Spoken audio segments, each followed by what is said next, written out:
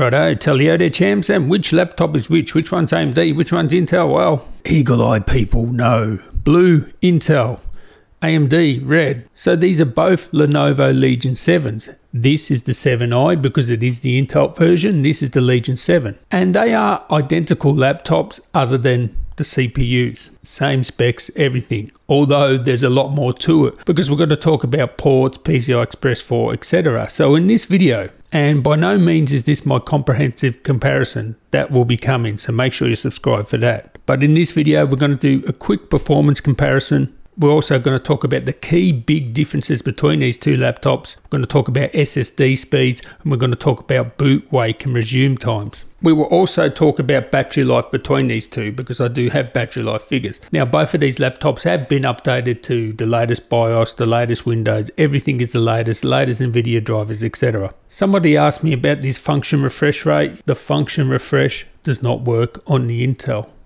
Okay, I don't know why. I think it's the hotkeys app. I don't think it's anything to do with Intel. If you do function R on this, I can change the refresh rate of this display.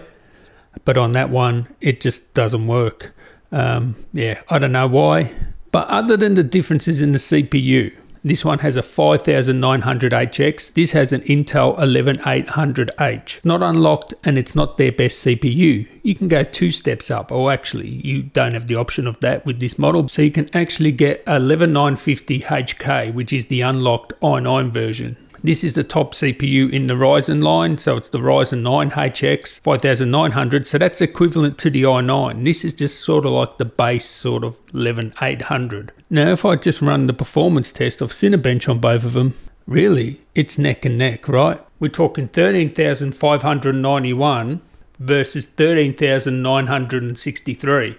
Okay, so this is slightly faster, and this is stock of course. Single core of 1482 and a single core of 1507 on this one. So very close between the two, right? But again, this is the 11800H, it's not the i9.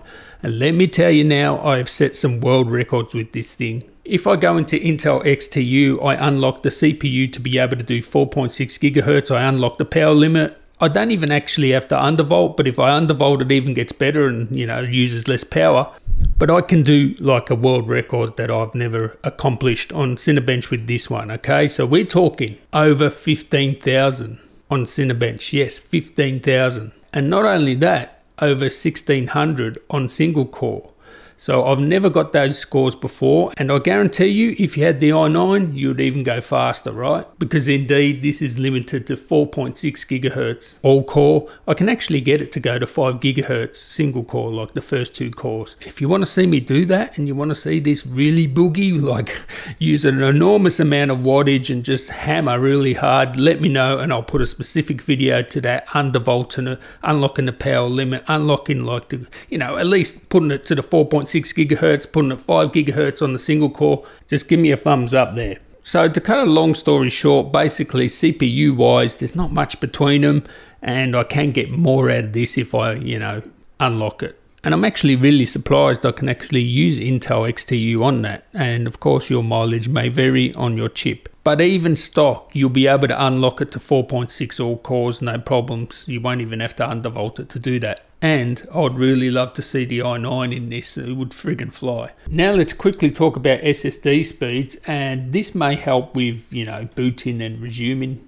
So there you can see the differences in SSD speed, right? PCI Express 4, this is PCI Express 3. It's not quite double, but it's nearly double, especially for the reads, which is the most important. I would have no idea how you would actually write to this at those sort of speeds of 5,000. Actually can go over 5,000 with writes. And how you would write to it that fast, I have no idea. You can't do it with Thunderbolt, well that's for sure. But the main thing is 6,600 reads. Actually can go faster than that, but yeah, whatever. 3,400 reads, right? So this is gonna, you know, load stuff faster. PCI Express 4, it's just the future, right? We want PCI Express 4, it's going to be good. And this will sort of future-proof this, because when we get Windows 11 and we're going to be using the fast storage for gaming, this of course will get the benefits of that. Maybe not so much with the 3400, but come on, that's still friggin' fast, right? So big advantage here. Also, that's with the GPU too, right? With the GPU, this is connected via 8 lanes of PCI Express 3. This thing here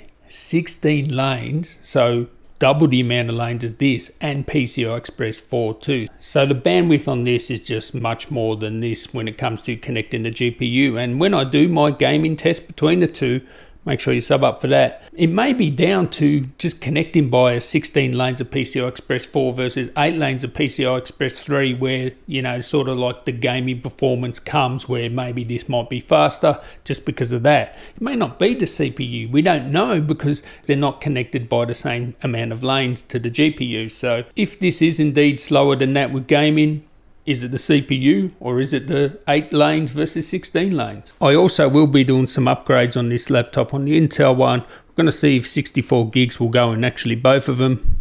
I'll leave a link to the RAM and recommended SSDs in the description. And I actually was going to put this 980 Pro in this machine, but the SSD is so fast, the stock one, 1 terabyte one, there's no point me putting this one, and there's no point me putting this as the secondary SSD because it's only PCI Express 3, because you only get one PCI Express 4 SSD slot, okay, so M.2 slot. So I'm going to end up putting this one. I'll leave a link to this one. This is a 2 terabyte Crucial.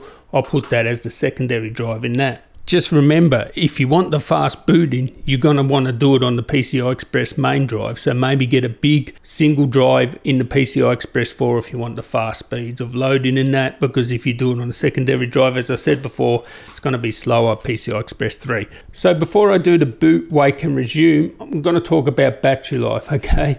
So clear battery life winner here is definitely the Ryzen system. Now, it's not down to the CPU, right? Because we have laptops with similar parts to this that get much better battery life than this. So I've seen laptops with same sort of CPU, same sort of GPU get much better battery life than this one does. So my initial thoughts was maybe PCI Express 4, maybe that's why the battery life isn't as good on this one as it is with the AMD. But it's not PCI Express 4 because those laptops I'm talking about do have PCI Express 4. Also, the X1 Extreme has PCI Express 4, same sort of parts, only a slightly bigger battery and gets double the battery life as this. The key difference is this one has the MUX switch, right? Which both of them have. And yeah, the X1 Extreme does have a low wattage GPU, but it shouldn't really matter because, you know, this thing here, the GPU should not be enabled when we're in hybrid mode. So what is it? And let me know down there in the comments, because I want you guys to chip in. You guys know a lot. You're very knowledgeable. Why is it that an Intel system, when it has a MUX switch or it has the ability to go to iGPU and hybrid mode and discrete mode, why is it that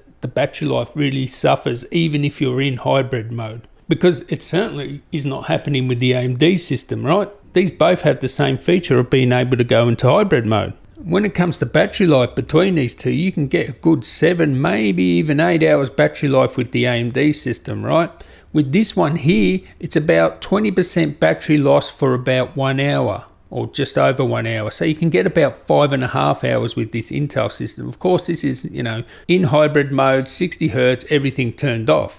And realistically, I had to put it down to like 30% brightness to get that 5.5 hours, right? And that's draining the battery to 0.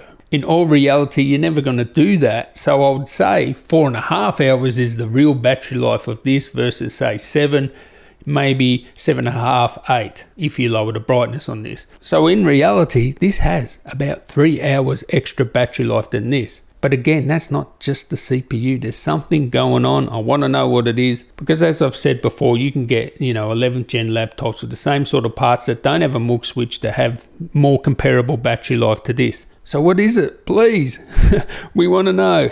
There's one thing too, you got to know. I'll leave a link in the description to Gordon Mahone PC World sort of article when it comes to Intel versus AMD on battery. It seems that Intel performs better on battery. It seems to be that AMD are more conservative when it comes to boosting and, you know, getting the job done using power. This one actually uses a bit more power, but it is faster. In the description, check out the article. It's too long to go through. Just go through it yourself and come up with your own mind made in regards to battery life. But without a doubt, if you're just doing general web surfing, you know, watching content, lightweight work, you're going to be getting about 3 hours better battery life with this one. Stay tuned for more on this, but just generally speaking, I have done some gaming benchmarks and it does seem that this one is faster. Stay tuned for the full results of that. But it seems to be now, just quickly, if we look at it, this has the better battery life. But for all other things, this is probably slightly better with the Intel there. Thunderbolt 4, of course this does not come with Thunderbolt 4, this one does. The Intel HD, which is used by a lot of applications, so you get some optimizations with that. You get the machine learning optimizations for, say, plugins in Lightroom and stuff like that as well. Also, as we've seen, the PCI Express 4 for the GPU and the SSD super fast. So now usually you would say the AMD is cheaper and it's better value, but this was actually less than this, same configuration. So I don't know what's going on there.